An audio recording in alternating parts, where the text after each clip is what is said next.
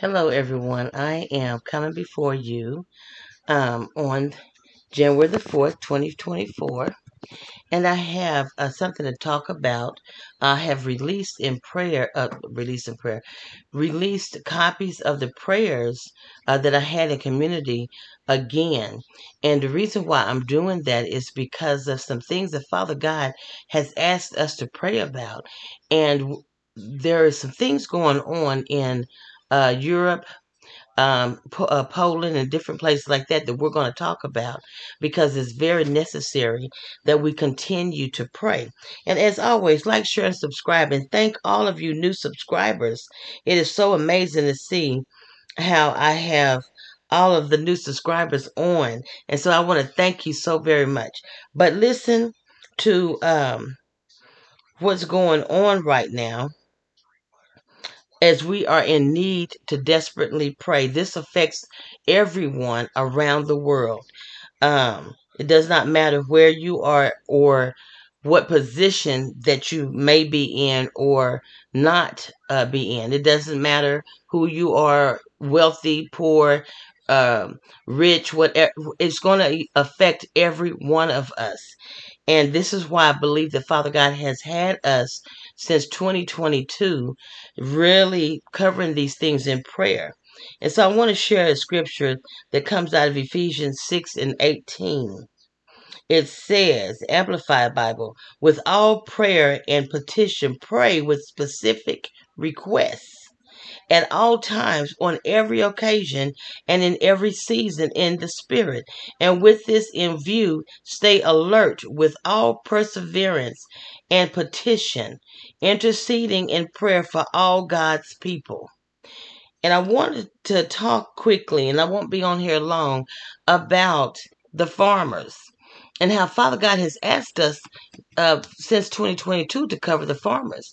And I really didn't understand at the time the real significance of praying for the farmers, but I had find myself at times really pouring out my spirit, uh, my heart and my spirit in intercession over the farmers to the point of tears. Just really grieved and praying over the farmers. And now I'm understanding why. I don't know if many of you are have been paying attention to the things that are on YouTube. It's not in the American news, but it is on YouTube channels with the news in that capacity. But they're talking about Belgium, um, Poland, and different areas, and how the farmers are protesting, and they're having a massive protest over there about their land, about um, not having the efficient uh, supplies that they would need for farming, and not having the resources that's needed. And these are things that Father God has been asking us to pray since 2022 about the farmers. But I have some key things that I want to bring up. One of them, I want to talk about this thing called net zero. Um, Net zero is trying to bring about a change by the year 2030. And we're going to talk specifically about farming because this thing called net zero, the net zero agenda for 2030. Um, it says, let's see, they will come against the farmers around the world. The lie is that they're using the emissions through the farming equipment and the emissions through how the cattle and whatnot releases bodily fluids. Well, manure. So they're saying that this is causing 30% of the emissions around the world through farming. Now I'm going to disagree with that because I don't think it's 30%.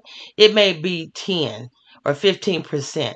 But this is something that they're using in a way to come against the farmers and bring out a ruckus to hold the farmers accountable for 30% of the admissions around the world. And I don't think that that's the case. I really believe that that is fabricated. Um, and then let's talk about this. The one who controls the food supply controls the people. And the one who controls the energy can control the whole continent. And those that control the money controls the world. So we have to look at some key things here and wondering why Father God has asked us to pray over the farmers. Number one, praying over the farmers will keep us secure. And I say us because I haven't got there yet, but I'm going into my position as in agriculture. Um, when we ask the question, who will control the food supply? Well, Father God wants his people controlling the food supply. He has asked us to continue to pray over the farmers and covering them, sending out God angel armies over the politicians that passes bills where there's solutions that need to be, or bills passed, money's being released, whatever that may be to aid and supports farmers is what we should be praying for. Two, if we're not in control of our own agriculture and our food, then we're not able to do what's needed from Father God in building the communities around the world. We won't be able to be in position to feed many people when that time comes. Number three, what will we be eating if Warren Buffett's of the world and the Bill Gates of the world are buying up all the farmland and we're having to eat produce and meat and dairy from them? It's going to be tainted. Or will it be even real meat or real produce? And so we have to look at why they're using this 30% admissions as an excuse to come against the farmers. If they control 90% of farmland and the around the world, and the other 10% is medium and small farming, they control the people. They control the food supply. They control who lives and who don't live. What areas will be wiped out and what areas won't be wiped out. And so this is the problem. And as I have been seeing these videos and listening to them, going before Father God in prayer and seeking Him on the behalf of the farmers about these things, we don't know how to pray unless we see it and understand it as Father God releases it. And so now we have a bigger picture of what's going on with farming and agriculture. This is an area that Father God will not allow for man to take control of farming. But we have to do our part. Our part is prayer. We have to intercede over agriculture, over farmers. We have to pray that bills are passed, that revenue is released, that those that are passing bills are handpicked by God. One of the other things that Father God said that He will put, stop, I'm talking about puppy, that He will put into place um, people to put in position, people that He has handpicked from His heart. Go away. Excuse me. She's over here harassing me. Praise God. And so we have to understand that Father God wants to put key people into position that passes bills that have anything to do with bills being signed into Senate and Congress. And so he's removing a lot of people. He will remove a lot of different ones and replacing them across the board around the world. You remember when I had us praying about those that are in Australia and how they were stealing, the politicians are stealing so much money they're putting in overseas accounts. and how Father God wants to expose them. But we have to release God angel armies out into the atmosphere that they go and expose these different areas. He was wanting to, we've been praying over the politicians here in America and how we need them to be exposed as well, that Father God can remove those that need to be removed and replace them with people that is after Father God's heart. So this is an area. We've also been praying over United Kingdom. Excuse me, I'm about to say Ukraine, but the United Kingdom, and how He is wanting to continue to allow the shipments, the boats that are bringing in supplies and goods of food and whatnot into United Kingdom, that they are staying safe.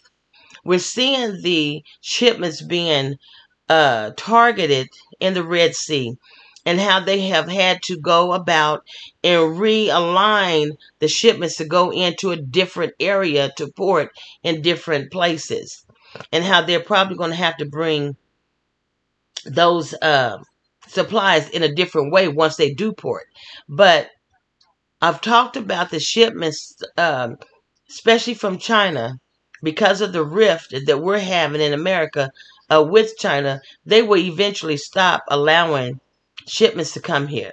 And this is where Father God is asking for many of us to contemplate building supply stores and supply chains.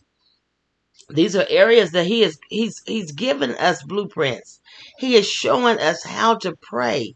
He has given us uh through the videos, all of the videos that I have, 400 and plus videos, are talking about the heart of God and how He is wanting to release each and every one of us handpicked, that He can trust with revenue, monies, resources, land, housing, commercial property, those that He can trust. He tried to do it through the church, through the leaders, and but they did not do. In Malachi, what is that, chapter 3, when it talks about will a man rob God, He is talking about the leaders. So the leaders have done wrong for so many years, not building the kingdom. So now Father God is going back in and handpicking and selecting those that He can trust to release the wealth transfer to. I have many people that wants to come against me and fight me about this, but I cannot go against what Yahweh is saying, what He wants to release, because to tickle ears and to paint a pretty picture for people, I can't do that. I have to be about speaking the heart of God and releasing those things into the atmosphere, and also speaking to God's people about what He wants us to cover in prayer and how, as He gives instructions and direction.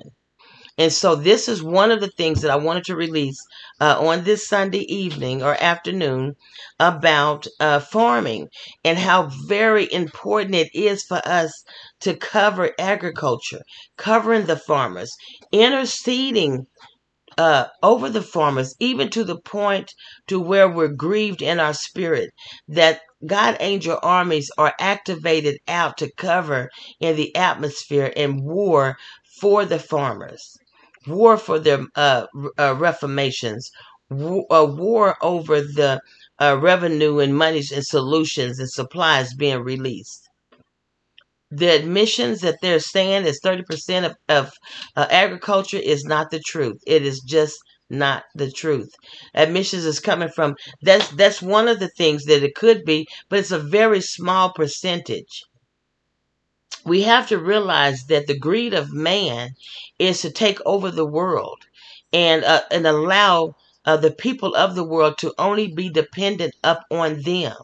Father God says that He's calling us to build um, a kingdom on earth, that we build communities that only function after His heart, that only functions as He releases for us to do. And we are to be a kingdom unto ourselves. We're not supposed to be a part of the world system and the world supply chain. We are to have our own systems. And we should have had this years ago. But because of the greed of man, the greed of the leaders, the greed of the pastors, it was not built the way the Father God has ordained for the kingdom to be built here on earth. And so now he has to go in and remove leaders, so expose leaders, uh, he have said so many things within the different prophetic word that he's given me, how he is turning his back on some because they will not repent. They will not do what is right. They will not follow his leading and his instructions and his assignments. They're doing their own. And we even with that, he has said that he's cleaning house on the social medias with all of these voices that are speaking uh, uh, words that are tickling to the ears, feeding the flesh, stroking the emotions. He's shutting these people down because he wants substance, wholeness, stability spoken, true salvation released. Healing, signs, wonders, and miracles, healing and deliverance. These things can't come through false prophets, false teaching. It can't come that way. If we're looking for Father God to move as He is and will be, as we're looking for the multitude of those that will flood into the house of God, then He has to have us in position to receive them. And we have to be able to do it by His heart and everything that He speaks from His throne. We have to be obedient. I haven't been on because the last few days I have been under an attack, harassing spirits. Father God spoke to me and said that that's what I was dealing with, was harassing spirits. And so I'm thankful to be back on before you guys. And I want to thank all you new subscribers from the bottom of my heart. I really appreciate each and every one of you. I ask that you like, share, and subscribe as always.